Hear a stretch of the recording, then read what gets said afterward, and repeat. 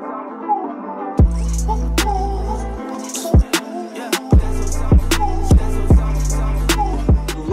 aren't going to stop. Doesn't matter how much longer the regular season goes into the postseason, especially if we have a scenario where the Sixers are actually going to play the Cavs in the first round.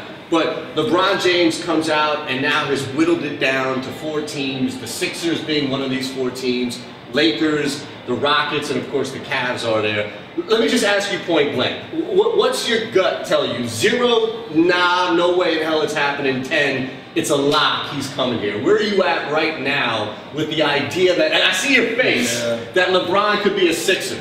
I'm at, if 10 is a lock, I'm like at 3 or 2 or 3.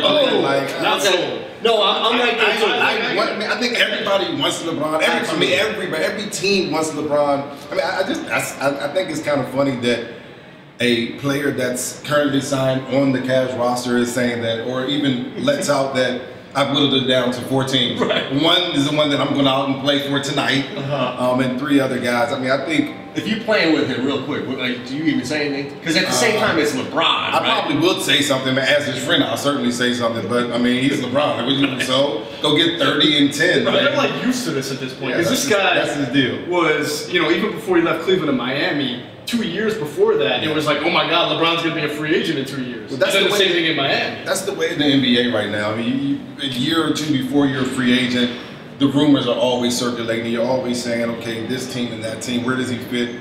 LeBron James fits on any team. He instantly makes any team better. To bring him in Philly, just like any other city that he's talking about going to, that's a difference maker. That makes you a championship contender. LeBron, come to Philly. I mean, why not? I mean, come to Philly. Hey, sure. Let's do it.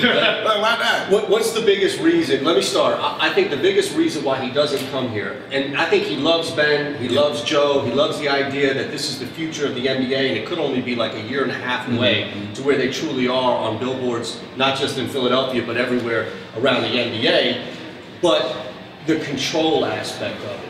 I think that you've got 3 guys, technically if you want to add Markelle, but you've got 3 guys right now that are untouchable in Joel, Ben, and Dario, that the organization doesn't want to part with. Lakers, Houston, Clippers, Bulls, they can step in and say, all right, man, you build a roster. If you want to move somebody on this team, go ahead. And here, he doesn't have that much flexibility, and I think that's the biggest issue for LeBron, is that he wouldn't get that control in Philly that he might get somewhere else. Well, I think, I agree with you with Ben and B. I think Dario, if LeBron comes, I mean, sorry. I mean, oh, yeah. If that's the only thing that matters, right? I just think if you put that type of guy on his team, obviously it's a different team. And now, as you watch LeBron mature, I think having control is a big part of it. Having the ability to say, okay, I want J.R. Smith with me too. He's part of this deal too, or whatever the next guy is. I certainly think he wants that type of control. But every star is going to want some type of control. So no matter who they bring here, he's going to want some type of control. And I think you also have to be very, very careful who you bring in with these young studs that you have. You have to be very, very careful who you bring in with Ben and Embiid. It's a certain type of player. If I'm LeBron, I don't want to play with a post player. I mean, I just don't. Biggest part of his game is getting to the basket.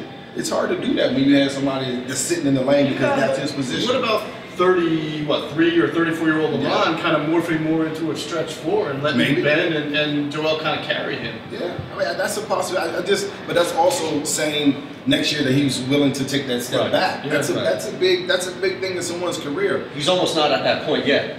Like Jordan Wizard mode, he's not there. No, he's actually not showing a single sign of slowing down. It's not scary. He's playing career ball right now. I don't know that this team is built exactly the way that I see LeBron going in the future. Right. But at the same time, when you look at the young talent around the NBA, if you add LeBron, it kind of makes it hard to stop this team. Jeff had a great comparison, and I'll let him ask it, but you're perfect for this because the arrival of LeBron to the Philadelphia 76ers would be akin to like Moses coming in the 80s and your former teammate coming back in 2004. And that's what we were talking about. Just, I remember what this city was like, and so do you, when T.O. came here. Yeah. It was the guy getting you over the proverbial hump, right? Who would have known that the guy who got him over the hump? I mean, T.O. wasn't there. He was right here in front of us, but thank God. Thank God for that, right? But like, you remember a training camp, right? Yeah. From several thousand to almost 10,000 people, right? LeBron coming to Philly, visualize that. What's that like compared to T.O. coming to Philly? Well, I mean, T.O. was the best receiver in the game. LeBron is the best athlete in the world. The planet, yeah. So that's you're going from great to greatness. I mean, it's hard to even describe that. And as good as T.O. was, and the vibe and the feel around T.O. coming to Philly and that training camp atmosphere, LeBron would be 10 times that because he's that guy. I mean, it would be awesome. It would be great to see for our city. It kind of would also mark as our city could change the corner, turn the page as far as in football. They're also doing that in basketball. You see the progression. You see these young guys coming together. Hopefully, folks will come on and be able to play at some point and add some things on the floor. But anytime you add that type of talent, everyone's going to be excited about it. And the expectations go from 45 wins to win it, 60. Right? I mean, winning it all. There's no doubt about that. And so it's a different world. I think LeBron is built for those types of expectations. It'd be good to see if our team can kind of handle it. Yeah, and I think that it's interesting to look at where you guys were as a team. Because you had a good team.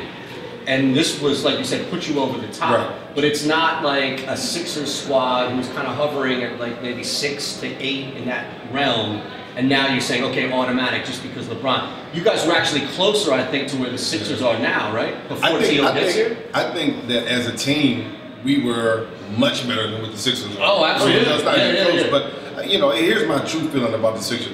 I think if they go find someone that can play the three, that can get you 25 a night, they'll be hard to stop. And you might not even need LeBron at that point. I'm not saying that you always need LeBron. I feel like you're almost saying that if you're Brian Colangelo and you have an opportunity to get either LeBron or Kawhi, which is also, if you read the report, somewhat realistic, you go Kawhi. You're crazy if you don't go Kawhi, though. Well, it depends on the length of the term, right? If it's still 1 year. Yeah. Obviously they're both going to be, players who are going to get all the money in the world. They're going to continue to do their thing, but I don't know that Kawhi is the answer either. I just know that you can't go wrong with either one of those guys. But can you get another guy that's 6'7", that can give you 25 a night, that can just give you those types of? I mean, that's what you need. Yeah. And LeBron's a ball dominant guy. He's not playing defense in anywhere close to he used to, but still can do it.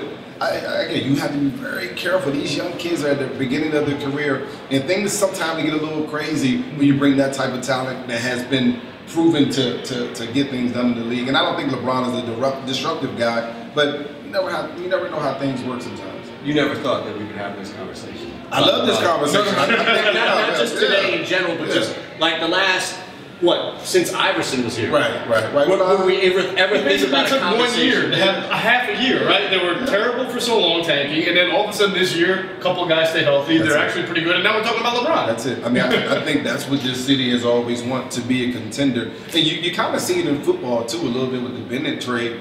Guys want to come here now. Yeah. When you start bringing stars here, you start seeing Ben do his thing. Guys see how his ability to create for other players, and Embiid just being able to move around the block, inside, outside game, be able to dominate the game from the post.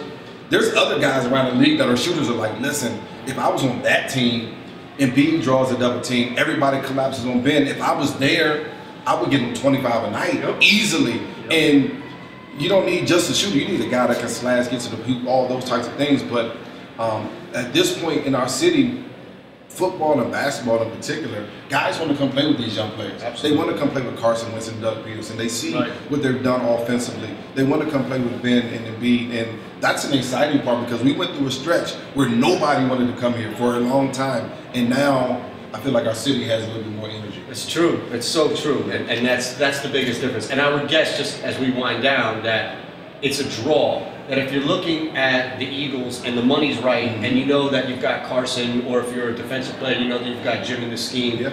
To have what maybe, again, it's not the main reason.